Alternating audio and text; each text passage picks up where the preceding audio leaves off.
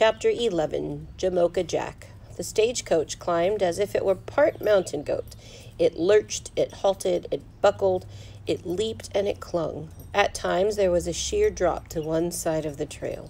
Far below, the pine trees looked to Jack like sharp green lances waiting to skewer them if they slipped. He only looked once in a while. They were almost at the diggings, he told himself. He'd been telling himself that for days, but at last the stagecoach arrived, bringing a cloud of summer dust all the way from Sacramento City. "Hangtown, gents," the driver snapped with a final crack of his whip. "Looks mighty quiet today. Don't see nobody standing under a pine limb with his boots off on the ground." A dog greeted them at the end of the street and barked them all the way up to the Empire Hotel. The passengers got out. There was road dust in Jack's eyebrows, in his ears, and down his neck. Now that they had arrived, he had gold fever so bad that he didn't see how he could wait another 5 minutes to get his shovel in the ground. Hangtown! Everywhere he looked, there were men in jack boots and colored shirts. There wasn't a woman to be seen. The miners were coming and going, or standing and walking, or sitting and whittling. Blue freight wagons were being unloaded. Blindfolded mules were being loaded. The store shacks on both sides of the street were raised on wood pilings like short legs and looked as if they had just walked to town. Jack shouldered the shovel and Praiseworthy shouldered the pick. On the roof of the stage, the driver was throwing down trunks and hand luggage. "What's the best hotel in town?" asked Praiseworthy. "The Empire," answered the driver. "What's the worst?" squinted Cut-Eye Higgins. "The Empire."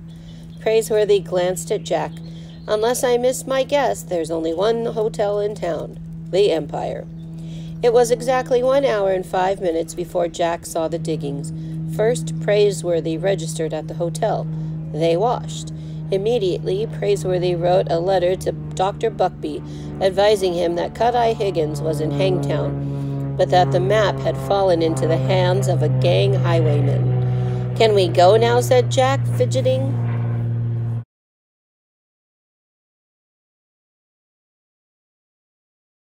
He had polished his sporn so much he could see his nose in it. "Go where?" "The diggings." "Oh, the diggings will be there after lunch, Master Jack." Praiseworthy's patience was a marvel and an exasperation. They had come more than 15,000 miles, and now they had to stop to eat. Jack didn't care if they passed up eating for a week, a month even. He wondered if he could ever grow up to be as easygoing as Praiseworthy. But once they sat down in the hotel restaurant, Jack discovered he was so hungry that he ordered bear steak. The only other item on the menu was sow belly and beans, and Jack figured he had to be starving to order that. "You and the boy want bread with your grub?" asked the waiter. He was a big fellow in floppy boots. "Why not?" answered Praiseworthy. "It's $1 a slice." The butler slowly arched an eyebrow. $2 with butter on it. Praiseworthy peered at Jack and then smiled. "Hang the cost, sir. We're celebrating our arrival. Bread and butter, if you please." The bear steak was greasy and stringy, but something to write home about. Jack forced it down. After they left the restaurant, Praiseworthy bought a pair of buckskin pouches at the general merchandise store and emptied the gold dust out of his glove. The index finger was springing a leak. Jack liked the new leather smell of the pouch. He tucked it under his belt next to the horn spoon and was beginning to feel like a miner. Then, with tin wash basins under their arms and the pick and shovel across their shoulders, they set out for the diggings. The day was hot and sweaty. When they reached running water, they saw miners crouched everywhere along the banks. They were washing gold out of the dirt in everything from wooden bowls to frying pans. "Anybody digging here?" asked Praiseworthy when they came to a bare spot. "Sure is," came the answer. "That's Buffalo John's claim." The butler and the boy moved on upstream. Here and there, miners were shoveling dirt into long wooden troughs set in running water to catch the flakes of gold. "Anybody digging here?" asked Praiseworthy. "Yep," came the answer. "That's Jimmy from town's claim." On and on they went, looking for a place to dig. They passed miners in blue shirts and red shirts and check shirts and some in no shirts at all. Picks assaulted the earth and shovels flew. Weathered tents were staked to the hillsides, and the smell of boiling coffee drifted through the air. After they had walked a mile and a half, Jack began to think they would never find a patch of ground that wasn't spoken for. Suddenly, a pistol shot cracked the mountain air. Praiseworthy's wash basin rang like a bell and leaped from his arm and went clattering away. "You there!" a voice from behind bellowed. Praiseworthy turned. His eyes narrowed slowly. "Are you talking to me, sir?" "Talking and shooting. What are you doing with my washpan under your arm?" Jack stared at the man. He had a thick, tangled beard, and his ears were bent over under the weight of his slouch hat. "Needless to say, you're mistaken," Praiseworthy answered. "Until this moment, I've had the good fortune never to set eyes on you or your washpan, sir. We don't take kindly to thievery in these parts," growled the miner, stepping forward. "A man steals around here, we lop off his ears. That's miner's law. Do you have laws against shooting at strangers?" "Nope." Jack couldn't imagine Praiseworthy with his ears lopped off. He took a grip on the handle of the shovel as the miner came closer. His heart beat a little faster, and he waited for a signal from Praiseworthy. The miner belted his pistol and picked up the washpan. He crimped an eye and looked it over. "It's mine, all right. You're either nearsighted or a scoundrel," said Praiseworthy. Jack was ready to fight, if not for their lives, at least for Praiseworthy's ears. Just then, a flash of tin in the sunlight from a pile of wet rocks caught Jack's eye. He dropped the shovel and went for it. "Is this your pan?" Jack said. The miner's bushy eyebrows shot up like birds taking wing. "It is at that, ain't it?" And he laughed as if the joke were on him. "I'd forget my boots if I didn't have 'em on." Praiseworthy peered at the man. Apparently, shooting at strangers by mistake didn't amount to anything in the diggings. The miner hardly gave it another thought.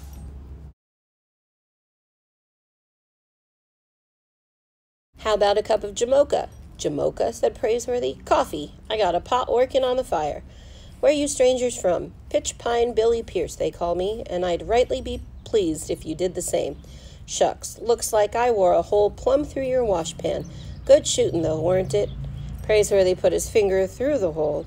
The washpan was useless. "Perfect shooting, sir." "No hard feeling," said Pitch Pine Billy. "I can show you more ways to wash gold than skin a cat. Let's get the coffee. Put hair on the boy's chest. He your son?" Jack looked up at Praiseworthy. "My son?" the butler started to explain, but the miner didn't leave long enough pause. "Mississippi McFinn has his 2 boys with him. I hear they just struck it rich over at Poverty Hill. And there's the Peterman boy. He and his pa's trying their luck at Swellhead Diggins." "What's your name, boy?" "Jack." "You look powerful clean for a young'un. It don't seem natural somehow. Why, your ears shine like new minted gold pieces." Jack felt his face redden, and he glanced at Praiseworthy. "I'm not going to wash for a week," he thought, "or a month, or maybe even until we get back to Boston." There was an air of hospitality about the miner that pleased Praiseworthy, and he forgave him the hole in his gold pan. "Sir, a cup of coffee would taste fine." Pitch Pine Billy led them to his weathered canvas tent pitched along the slope. The coffee pot was boiling merrily. He filled 3 cans, 3 tin cans, black as paint, it looked to Jack. He had never tasted coffee in his life. Aunt Arabella would be furious. He looked at Praiseworthy, and Praiseworthy gave him a nod, as if to make up for having Jack wash his ears back at the hotel. The tin cans were so hot they felt as they had just been forged. Jack sat on a rock to let the brew cool. Although Praiseworthy's coat and bowler hat had fallen by the wayside, he clung to the black umbrella as a last badge of his calling. A butler, mused Pitch Pine Billy. He drank his coffee down, steam and all. "You any relative to Hemp Butler over at Muletown?" "The name's Praiseworthy, not Butler, sir." The miner crimped an eye. "You don't say. Well, he calls himself Butler, old Hemp does. Never knowed his name was Praiseworthy, but I always figured him for the shifty type. How about 10-Spot Butler over at Poker Flat? He your folks?" There seemed to be no point in trying to make himself clear, and Praiseworthy let it go. "Tell me, Mr. Pierce. Just call me Pitch Pine Billy. How do we stake a claim?" "Easy. Find yourself a piece of real estate nobody's working and pound 4 pegs in the corners. Put tin cans on 'em so folks can see. Rags'll do. And you got yourself a legal claim. That's miner's law. As long as you work it at least 1 day a month, it stays yours." He laughed and stroked his beard. Of course, the other 30 days he got to stand around shooting off squatters and claim jumpers. He refilled his tin can. Why, there are places along the river where the claims is only 4 foot square, and the boys is digging out a fortune, back to back. Jack finally picked up his tin can. The steam alone was like a dragon's breath. Now he was almost sorry Praiseworthy had given him a nod. At the first taste, the coffee bit his tongue. Drink up, Jack. Jamocha Jack, that's what we'll call you. A man ain't really accepted around here until he's won himself a nickname. Best coffee I ever tasted, Jack said hoarsely. Plenty more in the pot. I ground in a few acorns for flavor. Jack winced inwardly. Jamocha Jack, the name pleased him, but he wasn't sure he could win it. The coffee stung and burned and tasted poisonous. He forced down another mouthful. He was afraid the miner would take back the name if he didn't drain the can. He tried another swig, but it wouldn't go down. Praiseworthy, catching Jack's distress out of the corner of his eye, shifted his position. The tip of his umbrella jiggled Jack's elbow, and the tin can jumped. The coffee spilled. It's no account, said Pitchpine Billy. He lifted the pot and refilled Jack's can. We don't stand on table manners out here. Jack gulped and stared at the fresh, steaming black portion of coffee. He had to begin all over again. Praiseworthy gave him a compassionate glance. He considered it his duty to look out for Jack, but now he had only made matters worse. Let me show you how to wash out gold without water, Pitchpine Billy was saying. Take your horn spoon, boy, and scrape me some dirt from the crack in that rock. It's spaces like that the Spangles like to hide if there is any. Jack was glad to set the coffee aside to cool. He slipped the horn spoon from his belt and turned eagerly to the crack in the rocks. Just a handful, boy. Jack scraped away, gathering up river sand and bits of dead pine needles. The horn spoon worked fine. It got in the cracks. He filled the miner's outstretched hand and sat on his heels to watch. This is a trick the Sonorans use, said Pitchpine Billy. They came from Sonora down Mexico way. Water must be scarcer than gold around there. We call this dry washing. He poured the dirt in a small stream from fist to hand, like sand in an hourglass, while at the same time blowing on it. Sand and pine needles scattered under the force of his breath. He poured again and again, and each time the handful of dirt grew smaller. Grain for grain, gold is 8 times heavier than sand. If you blow it just right, the spangles fall and the lighter stuff goes flying. Jack bent closer. Finally, Pitchpine Billy had nothing left to blow. He held out the rough palm of his hand and laughed. Boy, you struck it rich already. Look there. Resting in his hand were 2 gleaming pinheads of gold. But to Jack they looked as large as jewels. Put 'em in your pouch, boy, said Pitchpine Billy. Easy. Don't knock over your coffee. Thank you, sir, Jack smiled, whipping out his brand-new buckskin pouch. But they're yours. The miner grinned. Anything that small I throw back in. You and your pa can squat on my claim. But Praiseworthy's not. There's more yeller underfoot than I can dig out. I'd be obliged if you clear some of it away. You got any idea how to work that tin pan of yours, boy? Mr. Quartz Jackson, you a friend of old Quartz. Why didn't you say so? Stay for dinner here. We'll have sow belly and beans. I won't take no for an answer. Here. Now let's get our boots wet, and I'll learn you how to pan. Bring your coffee. Jack exchanged a glance with Praiseworthy. Sow belly and beans. We'd be delighted to join you for dinner, Praiseworthy said, since Pitchpine Billy had left them no choice. They moved to the edge of the stream, and Jack took a swallow of coffee. The miner pulled a few weeds and threw them in the pan. Jack got down another mouthful of coffee. Around running water, explained Pitchpine Billy. Gold has a way of getting tangled in the roots of weeds and grass. He dipped the water in the pan and washed the roots clean. He added more dirt until the wash basin was better than half full. Then he began to pan, using the same circular motion Quartz Jackson had showed them. You get rid of the rocks and slickens little by little. Slickens? Said Jack.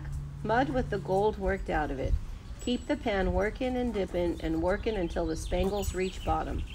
Fish out the rocks. See how I'm letting the slickens spill over the edge of the pan? It takes practice, boy. At first, you'll lose more color over the side than you'll save in the bottom, but you'll get the hang of it. Ain't you drinking your coffee, boy? Why, look here. We struck it rich again. Let me have your pouch. Jack took 2 hard swallows of coffee. Then he pulled off his shoes, rolled up his trousers, and tried his hand with the gold pan. The mountain water was icy, but he hardly noticed it at first. He hunted grass and weeds. 5 minutes later, he could no longer feel his feet. "You're standing in melted snow off the high peaks," Pitchpine Billy chuckled. "Wash out enough color, and you can buy yourself some boots." Then he turned to Praiseworthy. "You ain't exactly dressed for prospectin' yourself. You and your boy will be needin' a tent and a mountain canary." "A mountain canary?" Praiseworthy asked. "Mule or burro? There goes one. Hee-haw now. Got a fine singing voice, don't he? What's that umbrella for?" "A matter of habit. Well, it ain't going to rain around here for some time, but seeing how I punctured your gold pan, I don't see any reason why an umbrella won't work just as well. Let me show you." But Pitchpine Billy lifted it off Praiseworthy's arm and opened the umbrella wide.